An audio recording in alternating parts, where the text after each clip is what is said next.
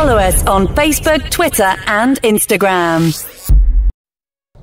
Ladies and gentlemen, my name is Angel, and I am the host of Have Faith, Let It Begin. Today, we conclude our Crazy Date Season 1 with episode 16. It is a two-part episode. Last week, let me recap what happened. I started to talk to a young girl named Stephanie, and she was on Match.com. We spoke for a month before we decided to meet up for a date at a mall. When the date came about and I arrived at the mall, the girl that showed up was not the same girl that I saw as a picture on Match. Her voice was also different. She explained to me that her name was Natalie, and Natalie was a roommate of Stephanie. She says that she felt bad because Stephanie wasn't interested, but she wanted to know if I could still take her on a date. So we did. We had a great time. When I got home that night, there was 2 voicemails on my home phone, and one of them was from Stephanie. See, Stephanie thought that I stood her up. The 2 of them didn't know that each one of them was interested in me. So when I went on a date with Stephanie, it was the greatest date I have ever been on. It was as if we never left off, never had an opportunity to, we just picked up where we left off. We had spoken for a month. We had built some type of a trust, a relationship over the phone. And when we finally had our date, it was as if we never missed a beat. What I didn't realize was that at one point, I was talking to 2 girls, and both girls didn't know they were talking to me. And the worst part about it is, they're both roommates. And that is where we start our part 16 of Crazy Date Story season finale. And it starts right now. Buckle your seatbelts. You're not going to want to miss this. Broadcasting live worldwide. On June 16th, 2018, a show designed for you, the Daily Commuter, went live. A weekly show all about faith. A show with motivational topics, inspirational stories, and personal testimony set out to change the world. Don't you see that your faith is coming alive?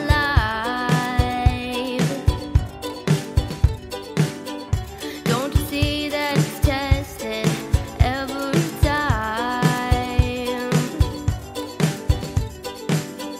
He's the one that makes your life divine.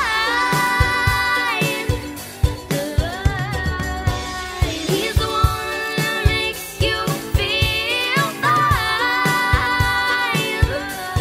Your faith's being tested. Hi, I am Mia. You're listening to Have Faith, Let It Begin. Hello, my name is Amari, and today we are back on another episode of Have Faith and Let's Begin. Hi, my name is Isabella, and you're listening to Have Faith, Let It Begin. Hey, this is Freddie, and you're listening to Have Faith, Let It Begin. Hi, my name is Angela, and you're listening to Have Faith, Let It Begin. Welcome to Have Faith. Let it begin. Here's your host, Angel Santana. Broadcasting live worldwide. Hello, everyone. Here is part 2, season finale, Crazy Date Story, part 16.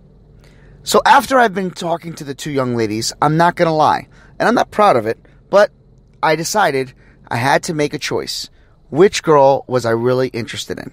Well, I had a better relationship, so to speak, a better, longer lasting talking relationship with Stephanie. We had spoken for over a month.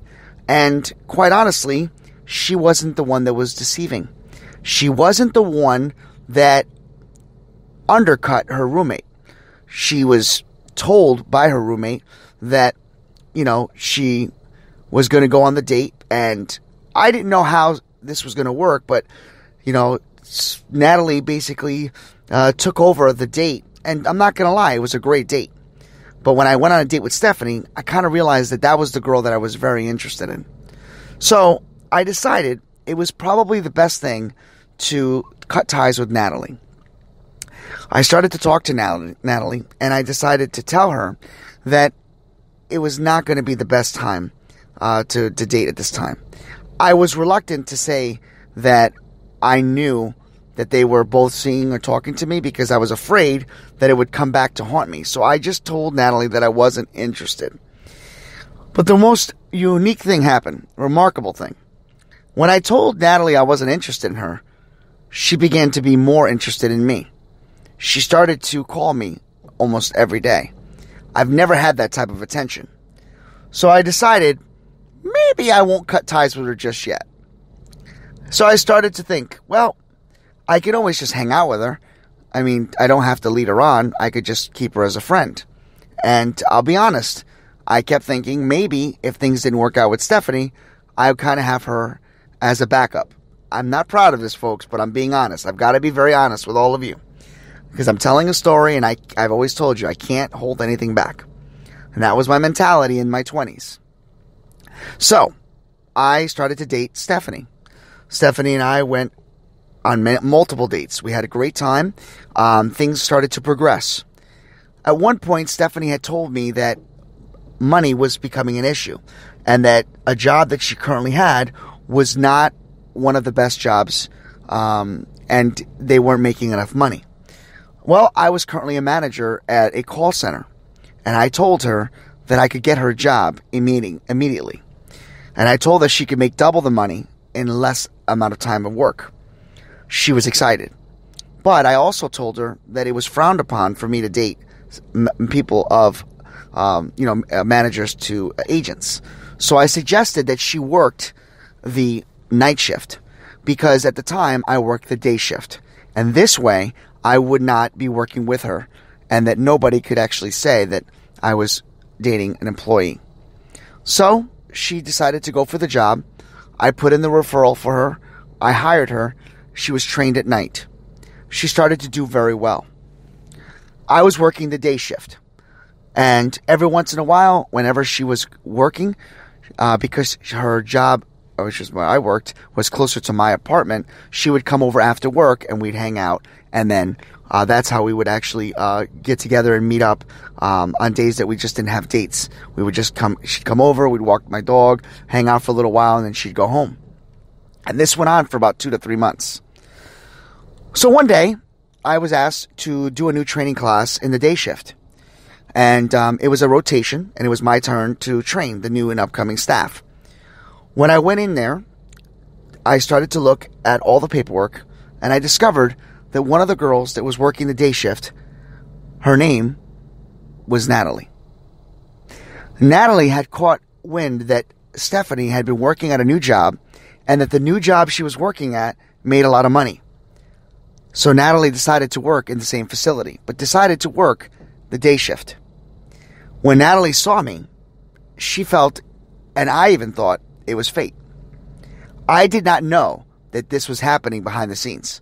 I did not know that Stephanie spoke with Natalie and that they decided to work in the same jobs. You see, Stephanie never divulged to her that the manager of that facility in the day shift was me. So, Natalie, of course, knew, but Natalie didn't think that Stephanie knew that I worked in the day shift. It's very, very crazy. So, I started to work the day shift, and little did I know, they made up. Throughout the course of the months, now it's like 6 months in, Natalie and Stephanie decided to make up. And they were getting close to the new semester of college, and they were both taking night classes. When I walked into the day shift, I saw that Stephanie had been transferred to day. And the other manager, who didn't know that I was dating Stephanie and speaking to Natalie, put them next to each other because Natalie was one of my best sellers. And they said they've decided to buddy them up. When I walked into that sales floor and looked, as I saw 2 girls look up, one of them knew that I was dating them. The other had no clue. And it was the most uncomfortable feeling I've ever had. That's right. They both worked in the same location that I managed. This was not the first time this has happened to me, but it was surely the last. At that point, I had to come clean. I was worried about losing my job.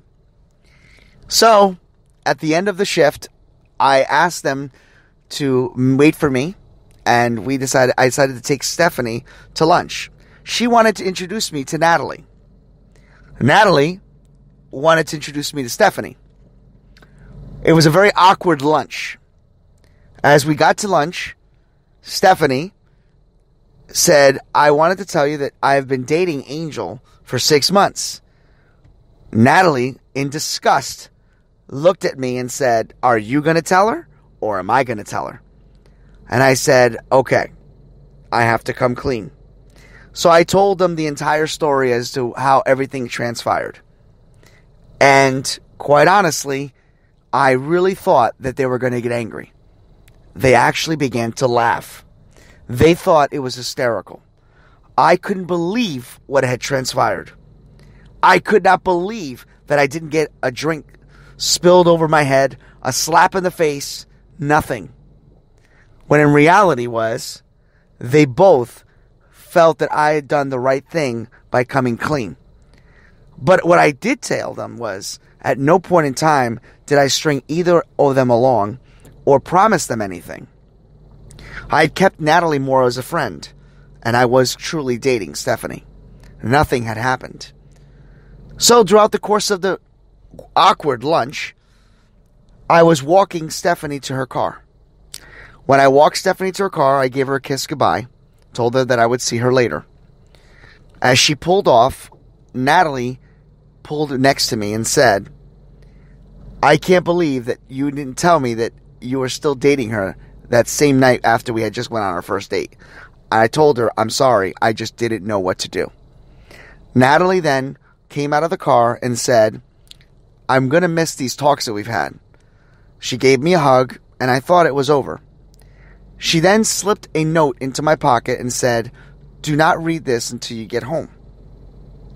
I drove home, took the note out of my pocket, and the note from Natalie said, there's no reason why we can't date two people at the same time.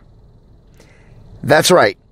I was propositioned to see if I could date both of them at the same time. That was crazy.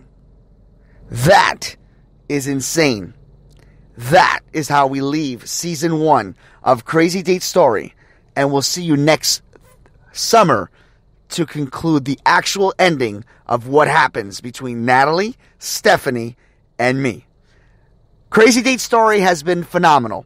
It has been going on for 16 episodes. It is one of my second highest rated downloads ever.